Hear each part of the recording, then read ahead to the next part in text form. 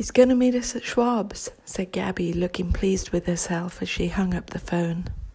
We strolled down to Sunset and jumped on the first bus that came along heading west. On the way, I asked her about her dad. She told me he was a nice guy and that his brother was the actor Harry Gardino. His name rang a bell, but I didn't know exactly who he was. We arrived at Schwab's and found a table and sat down. Within minutes, Gabby's dad joined us. He was very friendly and seemed happy to see us. He told us to order whatever we wanted. "Hey, Johnny!" shouted Gabby's dad suddenly, and waved over a large-built guy that was paying for something at the counter.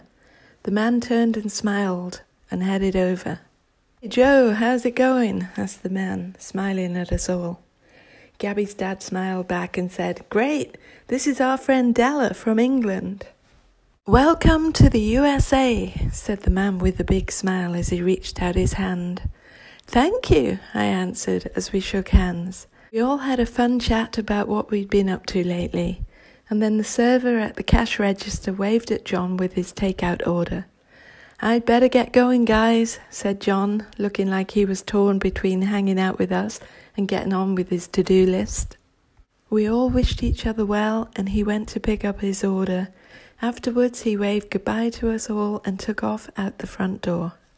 He was nice. "Hey, that was my first welcome to the USA," I said to Gabby and her dad with a smile.